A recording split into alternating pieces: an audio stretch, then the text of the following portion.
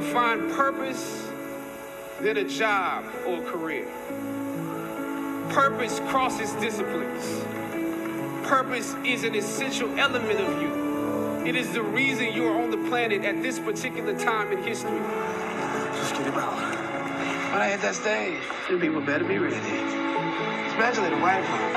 Welcome to America. I cannot tell you how much it means to have you step into the role as our king. For me, as the mother of a young son, my son's childhood has been defined by Barack Obama and now Black Panther, so thank you.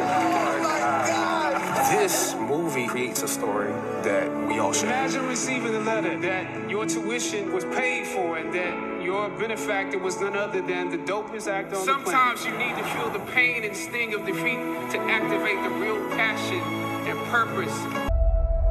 So when they needed us, we could fight the battles that they never could.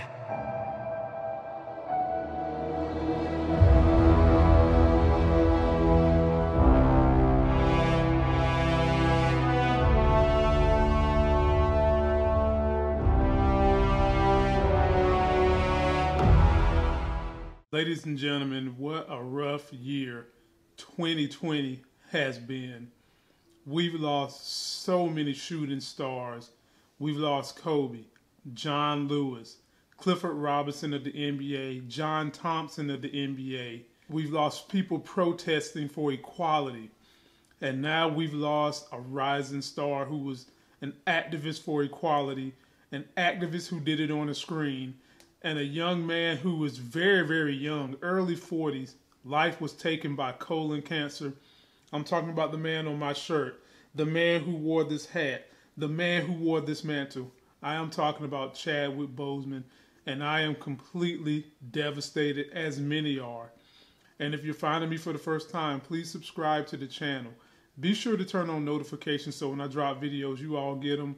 Me and Larry and a special guest, we go live Monday, Wednesday, and Friday night. We will discuss Chadwick Boseman later tonight with pairweight Sharonda and just kind of talk about what he meant to the industry as an actor, but more importantly, what he meant to the world as a human. And I'm going to tell a little story that I haven't heard many people talking about in terms of where he comes from. The man is from Anderson, South Carolina. Some of you all know I live in North Carolina, and we are extremely racist. South Carolina more so than North Carolina. He was able to make a pathway to Howard University, where guess who his teacher was? Felicia Rashad. Y'all know her from The Cosby Show. Sister Debbie Allen. And while he was there, he did his job, he cultivated, he showed that he had acumen. He showed that he really wanted to do this thing really, really bad. And he excelled and got accepted to a prestigious school in England, Oxford Academy of Acting, but didn't have the money to get there. And he got a secret benefactor by way of Felicia Rashad. She contacted Denzel Washington, who provided this man with the money to go to that school. And at the time, he didn't know it. And back when they had a commencement ceremony, he escorted Denzel Washington around when he was nobody. And it's just telling to me the other story of what he wanted to do before acting. When he was in school down in South Carolina, he really wanted to play basketball. He was an outstanding basketball player. Confidant of his also played basketball and was killed. And to commemorate that confidant, Chad would start doing plays about what happened. And that catapulted him into going to Howard, into getting into that prestigious academy in Oxford in England, and into all the things you've seen him do to this point. Off the screen, ladies and gentlemen, he was a huge activist for equality and change. He did a recent picture with Kamala Harris, who is also a graduate of Howard University, where he's just talking about why he's supporting equality and change, because a lot of the things that he dealt with in his life coming from a racist state catapulted him to being where he's at now. And so, ladies and gentlemen, I am completely devastated. We're all devastated. Something that made me mad one of the publications is already talking about Black Panther 2.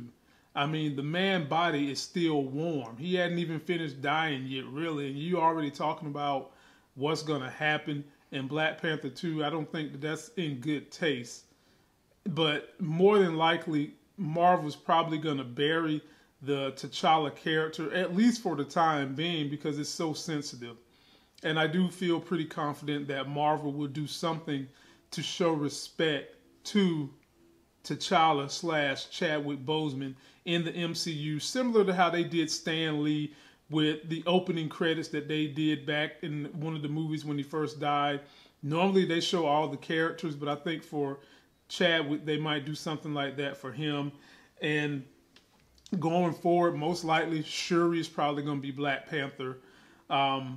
And for now, we've just got to get over the fact that this man has died from cancer, which is colon cancer, ladies and gentlemen. Very young, and most of the time they don't even screen for colon cancer until you're 50.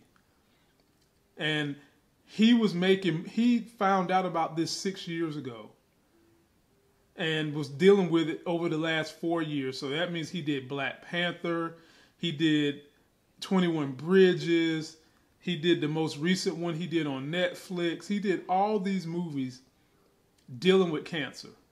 And you never knew it. He kept a smile.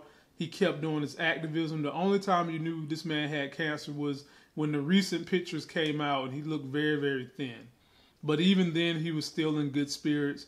He was promoting Jackie Robinson. This man has just been a gift to humanity. And I have to sit here and talk to younger people and the folks he inspired that want to know, why is it that he died so young? The question always comes up, why do the good ones die so young when it seems like their work isn't even complete, and we still stuck with a-holes who are evil, who hate people, living and thriving? Ladies and gentlemen, those are questions I can't answer. But this video is a tribute to a man who was a great human being. Throughout our filming, I was communicating with them, knowing that they were both terminal.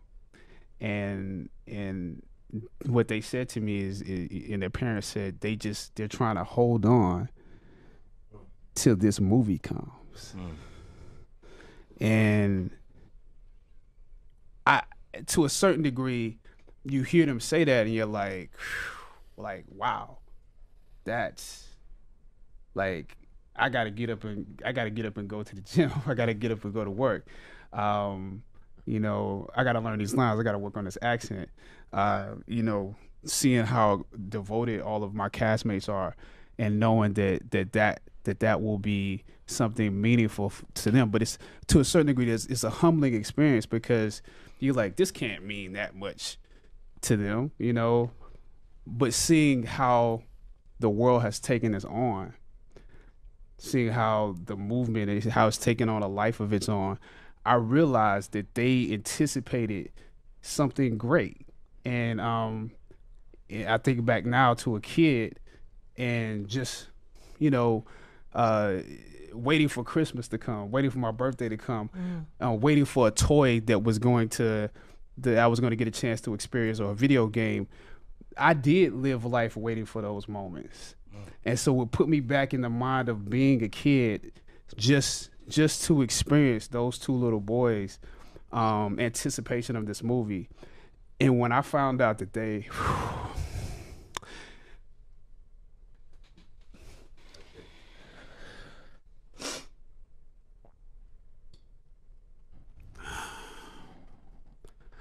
yeah, it means a lot. Who was a credit to the world as a whole.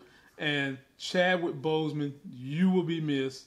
We all love you. There will never be a Black Panther to take your place. There will never be a Jackie Robinson to take your place in acting. There will never be a James Brown in acting to take your place.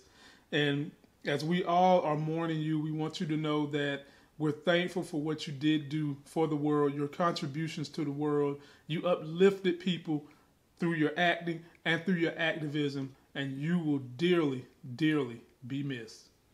That's going to do it for this video. Don't forget to like my video. Please comment, subscribe, Get yourself a life game. Be sure to share this video.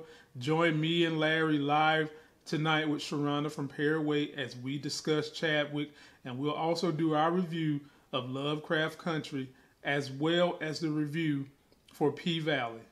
And until that next Sexy as Hell video, ladies and gentlemen, love your loved ones, live like today is the last day, but also continue to plan for tomorrow.